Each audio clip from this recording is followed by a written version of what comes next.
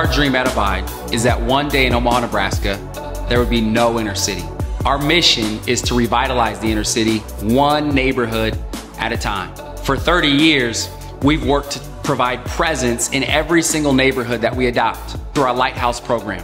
We start by identifying a house in a neighborhood that's been abandoned, dilapidated, or has just been sitting there for a while. We start by completely gutting the homes that we purchase. We get volunteer architects to come in and help us lay out a design that opens up the home. We want these homes to be beautiful homes that anybody would love to call their house. Through partnerships with construction crews, we get our HVAC systems donated and installed.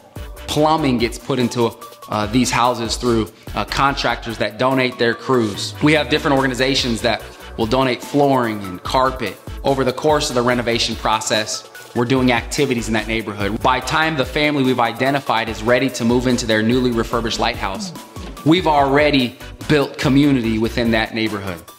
That family is set up for success. It's estimated that there's a 75% decrease in crime and violence in every neighborhood that has a Lighthouse presence.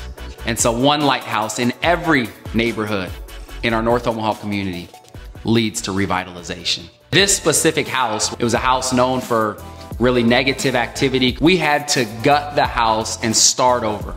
We started with a brand new floor plan.